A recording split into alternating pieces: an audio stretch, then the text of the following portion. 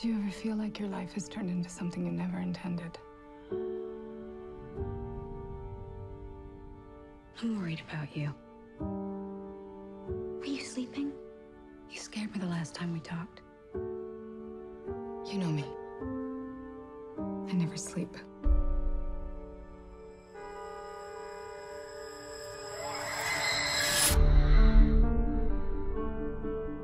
My ex-husband used to call me a nocturnal animal.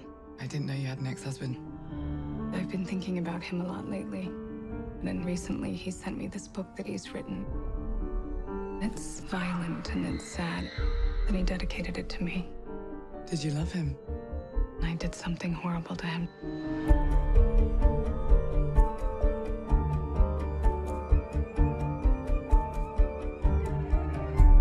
What are we gonna do? It's a question of how serious you are about seeing justice done. Don't do this. You'll regret it. I really wanted to be this person that you thought I was. You're crazy. You're making a big mistake.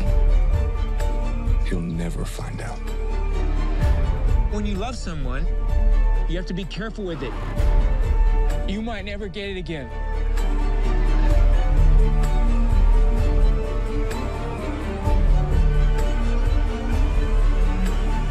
It's fun to kill people. We should try it sometime.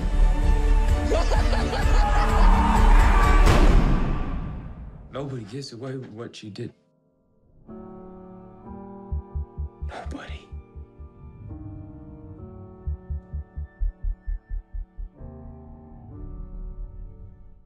Hi, everybody.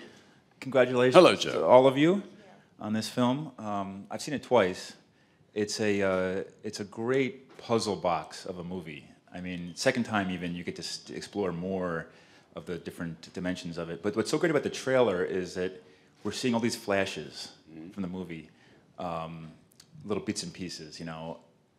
Can you, because the trailer doesn't really get at plot that much. It gets You want me to at explain it a atmosphere bit? as best as you can. Yeah, well, it's about a woman, Susan, who's played by, beautifully, I think, by Amy Adams, who's living a very empty, hollow life. However, she has every material thing that our culture tells us she should have, and she's trying desperately to be exactly what our culture tells us she should be.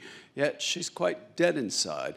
And she receives out of the blue a manuscript written by her first husband, and she starts to read it, and it is violent, and it's dark, and do you want me to keep going? We should say just there's one detail that I wanted to tease the audience with. When she receives the manuscript, it draws blood. It does. She rips open the paper, and there's a prick on her finger, which tells you a bit about what's to come. That's symbolic. Yes, it is definitely symbolic. So then what is the... Well, her husband is trying to say to her through this book, which is very visceral and quite the opposite. It's set in West Texas with Michael and Aaron playing good guy and bad guy. And he's telling her, this is what you did to me. This is what happened. And I don't want to go too much further. There's another way it's easy to explain by saying who plays who. So her ex-husband... Her ex-husband is played by Jake Gyllenhaal. Right. Both her ex-husband in real life, and then he has written a somewhat autobiographical novel, and Susan's reading it, and she casts him, of course, as the hero in the novel, because he says earlier, we find out that no one ever really writes about anyone but themselves. So he plays two roles. Right. And there's three different sort of narratives. There's her life as an art. Yep. Well, there's Susan's life in the present, which is very cold, set in Los Angeles, very cold, very empty. Then there is this novel, which is very visceral, which is set in West Texas, totally different world, totally different tone. And then there are the flashbacks of Susan's life when she was younger, because this novel starts to make her think about her life with Edward, Tony, and through reading this, she changes her perception of the past. Yeah, and there's actually great other performances. Of course, Michael Shannon plays a sort of a justice-seeking cop, Texas cop. Aaron is a psychopath, Hard to believe looking at him. When you see this movie, you will be absolutely stunned at the transformation. And there's, you know, parts for, like little parts for Laura Linney we saw in the trailer. That's not a little part. Well, it's an important part, and she is incredible. Plays Amy's mom, and also Isla Fisher. Now, Amy, do you know why he cast Isla Fisher in this film? Because she's a brilliant actress, and That's he why? knew Yes. that she would be able to pull off the tone that was necessary to create the anxiety of the scene that is really one of the most anxiety-inducing scenes I've sat through. But I know what you're getting at, so I just kind of bypassed that. Tom, why don't you But tell it us? is true, you know, Isla, I think, often appears in comedies and we think of her as a comedic actress. She is a terrific, dramatic actress. She plays, in the inner novel, she's married to Jake's character, and she is, in a sense, a representation of Amy Adams, who was his wife in real life. So there needed to be a She physical plays like the similarity. idealized version of me, which is what she sort of is. She you know. sort of is, She yeah. sort of is, And yeah. You of her. Well, yeah, I mean, people have commented on some similarities. Isla and I, every time we get together, we're like, we're nothing alike. We don't even look alike. Like, Really? so it's. But I know her quite well. She's awesome, and we both have a good sense of humor about it. She's hysterically She's funny. And the hysterical. movie is very funny. That's another thing we should mention. Did you know Tom before you first met him for this film? I knew of Tom. Had you Of course. warned Tom? I hadn't worn Tom at that point. I'd wanted to. I had like made list of dresses that he had made, but when It's true, we didn't know each other. we didn't know. Which So is odd. I know. So when I did meet him, I got to know him as my director, and it's been strange. I've sort of, since we shot the film, gone back. I intentionally didn't research anything about him, and I think like about a week ago, I'm like, Tom, I didn't know all about the Gucci period. I was like the last person to know like his whole history, and he's like, Of course, I was crushed. no. Why? No, it means that I loved you because of who you are. I was, my respect for you is how you conducted yourself since I've known you, and had nothing to do with your history as a designer and your accomplishments in that world, but really had so much to do with the person I got to know on set. Yeah. Thank you. So, Tom, you have this character, Bobby, who's this gruff, very grizzled cop. What was it about Michael Shannon that popped into your head when you were thinking of who could play this part? Brilliant actor. You know, I think brilliant actors are a director's safety net. And I don't know which famous director said this. It might have been John Ford, that, you know, 70% of your work as a director is casting. And you cast great actors and you cast the right actors in a role. I just had a feeling he would be absolutely perfect. And I have to say, exceeded all my hopes. Great. Thanks, Tom. It's true. I was afraid of you on set. Even though you're the good guy, I was. You know? Oh, God. Because you stayed in character so much and kept to yourself, which you needed to do. So. Oh, he's a great character. It reminded me of, I'm a huge Jim Thompson fan, and reading all those books growing up, it just seemed like he was of that world. And I just love detectives, too, playing detectives. That's fun, yeah. So I mean, you've worked in so many films. What's different about Tom as a director versus, you know, everybody else you've worked with? What's sort of special about him? Well, Tom, you know, he spent a lot of time putting this together. He put a lot of work into the script, writing the script, and everything is so deeply personal. Like, he's telling this story, even though he's using someone else's novel as a jumping off point, he's also telling the story of himself in a very moving way. And he oftentimes, he says that Susan is kind of a version of himself, but it almost feels like every character is some aspect of him or something he can relate to or something that he's dreamed about, you know, and his passion and enthusiasm for it really draws you in to the project and really makes you want to give him what he's looking for, you know. And so, you know, I've worked with a lot of great directors, but I'd work with Tom again anytime. Yeah. Great. Yeah. Thank you. Mm-hmm. I'm going to take you up on that. All right. All right. The one We should do character- Cannonball Run. Cannonball Run. We do a hell of a Cannonball Run, I bet. Yeah. The one character who maybe you don't identify with, because I know that Michael's right, you can identify with a lot of them, is the one that Aaron plays. Well, when you write characters, you do identify with all of them, even if you have to tap into a darker side of your personality. So, yeah, you do. You're literally writing their dialogue. So, it's all coming through you in a certain filter. It doesn't mean that I'm a serial killer, but... Neither am I, by the way, just so get that straight. But Aaron, have you ever done anything this dark before in your career? Some shoplifting. No, just kidding. Oh, he meant as an actor. Real life. No, I mean, this really was a real opportunity to explore and have a real challenge, and I'm grateful for that, and that Tom thought of me for this role. It was really great to collaborate with him and have be able to, put the time and focus in and research these characters. I mean, it was pretty relentless and not very, very nice characters. So it was a dark atmosphere. It wasn't easy. And Tom's told the story before about he knew you and knows your wife as friends. You were having dinner. Yeah, we were having dinner one night, and Aaron was telling a story. I couldn't even tell you what it was about because I was busy thinking, I wonder if, and I was watching and listening to everything he was saying, and some little thing, it was a glimmer, and I thought, oh my God, he would be so perfect, and such an original villain, because that was also key, was to create an original, not just a stereotypical villain. And something you said, Aaron, I don't know, just a little glimmer in your eyes. God only knows what I said. I mean, I was was very clearly perplexed right. when he came to me for this role. I was like, okay, I'm a father of 4 daughters. I got girls. This was quite shocking. But you're also a great actor, so that's the key. I appreciate that. But it's funny you mentioned that, yeah, we've known each other before this, but I think making this movie,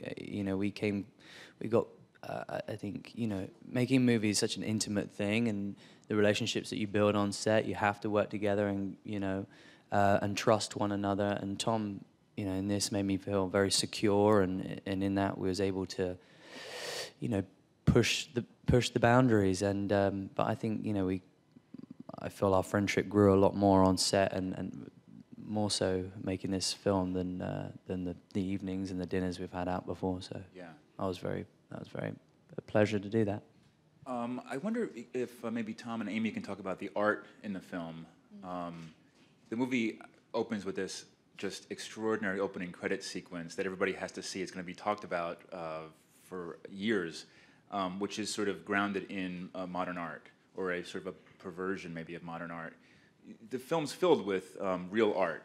It is. Well, I think when a film is about the art world, I've always personally found it disturbing when the art is fake. It doesn't have the visceral, it doesn't have the quality of art that is truly produced by artists, not the people that produce the fake art in films. Or anyway, but that's what this is about. This man is speaking to her through a novel, a work of art, to communicate something, and her character is an art dealer. So her life is surrounded by art, and the story is, in a sense, almost a fairy tale, and she visualizes things in the way that she would visualize them because she is an art dealer. And all of the art that's chosen for the film is symbolic. We come across a Damien Hirst sculpture with arrows through it, which represents how she's feeling at that moment in her life. There are actually moments where she steps in front of a work of art, and then later, as she's reading the novel, we see bits and pieces of that because it's fresh in her mind. It's hard to explain when the audience hasn't seen it, but right. it is interwoven throughout throughout the film. For example, there's a scene where we see what we think is a real shot in the film of like a field. Yes. The camera sort of, I don't know if it pulls back. Photographed by Richard Mizrak, who is a terrific artist, and it's in Amy's entry hall in her house, her character's house, Susan, and we just see the image, and then Amy steps into frame, and we realize, oh, we're looking at a work of art. And then later, when Jake's character does something in particular, which I don't want to give away, I rebuilt that exact same grassy field, and it occurs in it because Amy's character is reading the story, and she has placed it there. This all must sound very confusing if you haven't seen the film, but... Well, that's one thing about the movie, is it is kind of difficult because of the many layers to it to describe, but when you're watching it, it is so fluid, it is so clean. And a thriller, and I hope holds you on the edge of your seat. Oh no, I mean, audiences are totally charged up when it's over. You have a connection to the art world in LA by way of, I think, is your husband an artist? Yeah, my husband's an artist. Was there more than just what Tom provided in the script for you to understand that whole milieu, that world? Well, it's interesting because my husband being an artist doesn't necessarily, the world in which he does his art is not necessarily this world of this like sort of, this modern gallerist. So that's a world that I've visited, but it's not one that I live in. But what it did help inform is that my husband and I get in conversations all the time, the nature of art and artists, and he considers himself an artist, and I don't consider myself an artist. I'm much more like Susan. When you see the film, you'll know. So a lot of the conversations I have with Jake's character, I've had with my husband, and you know... The rest of us consider you an artist. Well, thank you. I'm a craftsperson. But you know what I mean. I think there's something inside your soul that makes you say, I'm an artist, you know? And so I'm always like, I'm too cynical, I'm too pragmatic, which is very much like Susan. So really it was him being an artist and me being me. I just so understood where Susan was coming from in that place. Yeah. And there's even a scene, Tom, where she criticizes some art, and even though you wrote that line, you kind of almost were hurt by it because it was your art. The opening credit sequence. Yeah, she comments on it, but then again, she's chosen it to be in her gallery. But she's really commenting on the superficiality of contemporary culture, which is what she's so disenchanted with, which may sound strange coming from me, someone who certainly contributes to contemporary culture, but perhaps because I'm so immersed in it, I can see the way in which one could get lost in contemporary consumer culture. Well, let me ask you about that, because we've talked before about sort of there being a billboard version of you. Yeah. The creative director of Gucci and a very provocative various ad campaigns. This is really, I mean, this is a very ambitious film in addressing that idea of a billboard version of oneself. Which is very much what it's about. Amy's character is living the billboard version of herself, which means that she's basically built a wall to hold in what is actually a very damaged, sensitive woman, sensitive character. I think a lot of us do that. We build a shell to protect ourselves. I think it's actually quite a common thing. Yeah. You know? Michael, do you relate to that at all? I mean, you seem like a very... I don't think of there being a billboard version of you, but do you sort of understand what he's talking about, the shell? Well, yeah, I mean, it's like real weird because I fly a lot, I go to the airport a lot, and I'm always going by the duty free, and there's my old boss looking at me in his tuxedo by the cologne. I'm like, oh, hey, Tom, how you doing? It's very surreal. But, you know, like I said earlier, I know from my experience working with Tom what an authentic, down-to-earth individual he is, and you know, he spent some of his formative years in this neck of the woods, you know, the Southwest. So it's not like he's faking it. You know, he knows about real people and real things. Yeah, Aaron, speaking of that too, like, you know, you're obviously British. Here playing not only a Texas murderer, but a West Texas, very specific, you know. How much research went into you getting all of that right in terms of the dialect and just his place? Everything, you know, that's everything. I had the luxury of having 3 months prior to making this movie to have that time, and it was precious time. I didn't waste a minute of it, and I was studying serial killers. I was reading about them. I was watching documentaries focusing on Ted Bundy, Jeffrey Dahmer. The Jinx was out at the time. You know, I just wanted to see a through line between any of these guys, and I know that Tom really wanted to create this character to be, you know, he's a fictional character, and there's, in the book, in the story, it's more of a heightened reality. So we was allowed to have kind of be creative and be larger than life and a bit more elaborate and bold, and Tom wanted this character to be very charismatic and charming, which a lot of these psychopaths had, you know, something that was actually, there was a draw to him, and but then when looking closer, there was a lack of empathy, and you know, my character's totally got no empathy, and was unpredictable and dangerous, you know. So also, if you do a freeze frame of the trailer, you can see your hand on top of a car.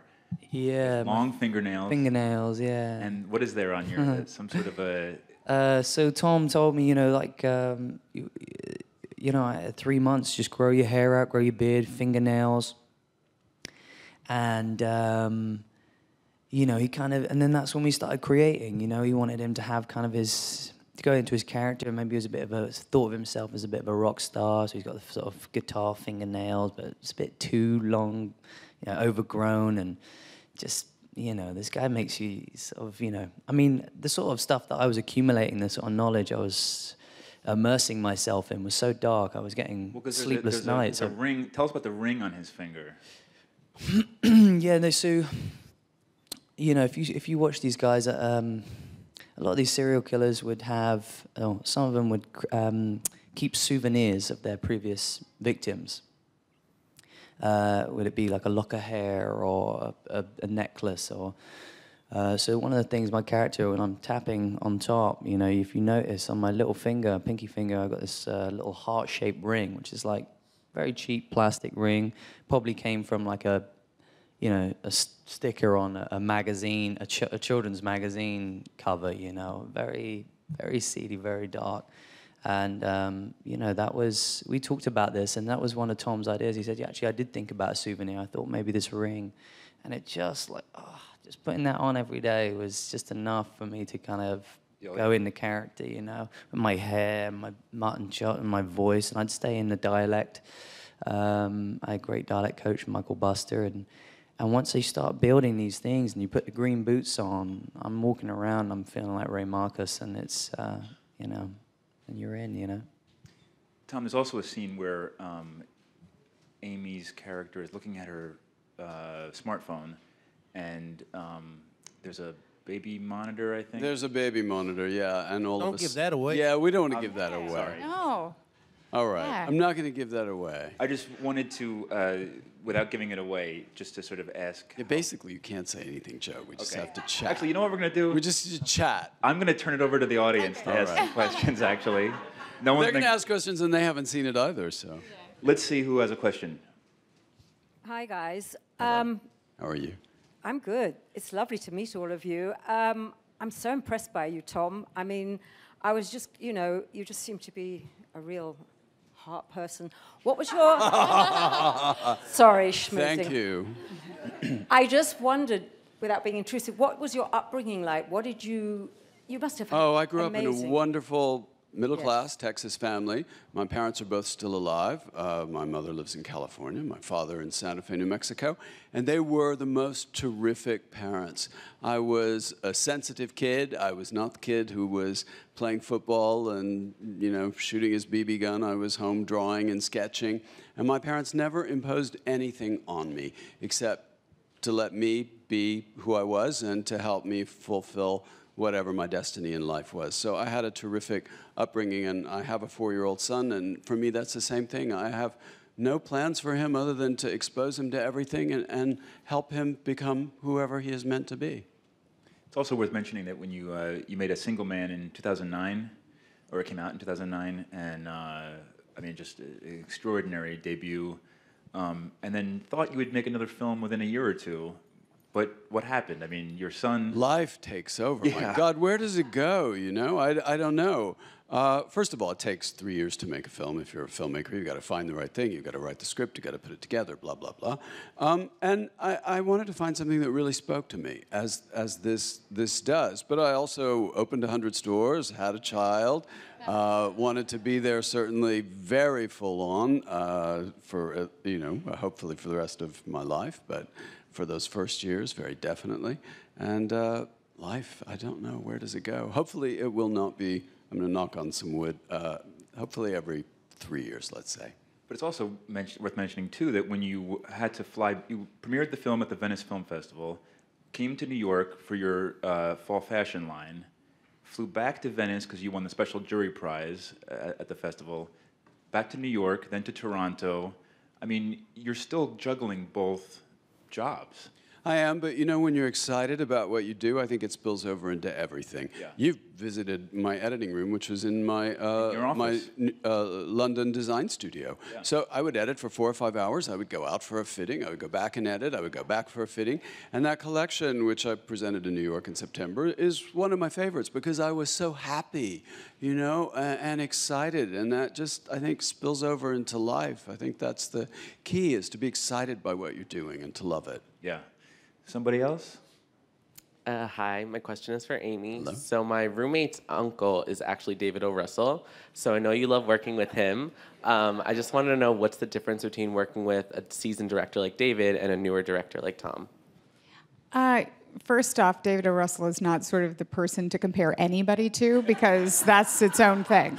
So I can't even, like, that has nothing to do with being seasoned, being not. But honestly, once you're on set, Tom doesn't feel like this is his second film. It doesn't feel like that at all because of the investment in time he takes, because of his vision, because I think it's what he was born to do. You never get a sense that this is his second film. You know, you don't feel that he's there to prove anything. You feel that he's there making a film that he feels passionately about. And you know, I was just thinking about this the other day. Most great directors are kind of great directors right out of the box. It's not like they make 10 mediocre movies and then all of a sudden they make a great one. They're like, Eureka, you know? Like, you have to, you kind of have to be good at it right away because you don't get that many chances, you know? Does he do a lot of takes when you're filming? He's on the, I mean, there's two categories for me. It's like, give me another one or let me go home. And he would be into give me another one. But he if you asked for another one, he always gave you one. And, you know, I mean, what we were trying to get into, the three of us, it kind of benefited to do it more than it's once, also to really about the get into actor. the Some nastiness. actors like a lot of takes. Other actors feel they get it quite quickly. Yeah. And again, as a director, I think you have to respect that. So if someone wants another take, great. If I think you've got it and you feel you've got it, then great, we've got it. Let's move on. Hi, Tom.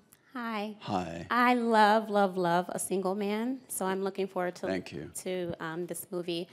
In directing the film, did you have any creative control over the costumes, hair, and makeup? And if so, can we expect Tom Ford's aesthetic? Well, I think you can expect my aesthetic as a filmmaker. It's interesting because after the first movie, A Single Man, if you had said, what's your style as a director, I'm not sure I could have answered that. Looking now at two films, I can start to see my own style, because you don't start out to say, oh, this is going to be my style as a filmmaker. You make choices. Yes, no, I like this, that's not right. And they're intuitive. And then when you look back, you realize, oh, I like heightened reality. I like, you know, this type of score. I like that type of score.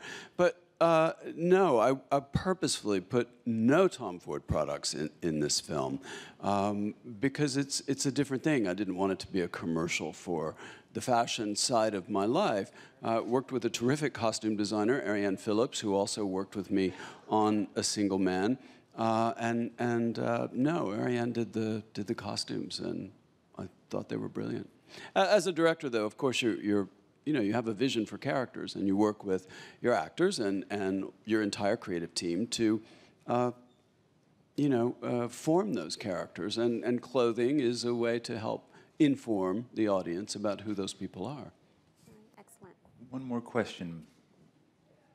Hello. I just wanted to know for each of you, is it hard to distance yourselves from intense characters after filming has wrapped? Yeah, maybe Aaron, you could start with that. Yeah. Yeah, like I said, it took me 3 months to kind of almost come to this character or build this character, and I think it probably took me about 3 months on the way out, you know. I think staying in that psychological headspace definitely took a toll on my physical self, and and it's intense. It's ingrained. I mean, the sort of the scenes that Jake and I had to go through, and my job was to provoke and manipulate him, and in times we'd, you know, want to keep it fresh and improvise and you know, we were being pushed to the brink. I mean, we wanted to push ourselves and challenge ourselves. We had a great director to do that, and I was surrounded by great actors, Michael and Jake. So, yeah, it takes a little bit of time to start shedding that off. You know. Well, it didn't help that I kept trying to find you. I kept following you around the cop car everywhere you went. Yeah, I'm gonna get you. Paranoia. You're going down. Yeah, I did that for about 3 months, and then I gave the car back. Yeah. Amy, do you want to answer that? I mean, I wonder if the opposite in a way. Did you have to like de-glam after? She doesn't look de-glam to me. Oh, well, not today, but I really, really wanted to maintain Tom's Ford vision of me because I was like, I will never, ever. I mean, it's Tom Ford has just basically designed a woman to basically be a version of him. I'm like, I have to maintain this. So it lasted for about 3 days. When I realized I had to do it myself without like Tom Ford, it was not going to happen. I'm a lot more casual. However, but shedding a character for me, I actually do it pretty quickly. I think I have a little moment of letting them go. I think I had to learn how to do that because sort of going through whatever trauma or whatever experience my character had gone through, just it didn't work for my life. So I just figured out how to do that. Yeah. I gotta say, you know, it's really, I have a fantastic wife and gorgeous family, and I think, you know, to come home to that and have that keeps me grounded, and you know, you need that stability and you need that support and love. You know, when you go to somewhere like over here, you need to be pulled back and put my feet solid on the ground. You know, so you know, that's what I immerse myself in, back into my family and being a parent. That's a great point. Some characters do stay longer. Some are harder to shed, you know, for sure. Listen, guys, it is a dazzling film. It's a shot of adrenaline, I think, in terms of the cinematic quality and what it does to an audience, like I was saying. It opens today. Tom, do you want to tell us where everybody can see it? Today it opens in New York and Los Angeles. It expands on the 23rd of November, and then nationwide, December 9th. Congratulations, all of you, on this. Thank this you. amazing film. Thanks for having us.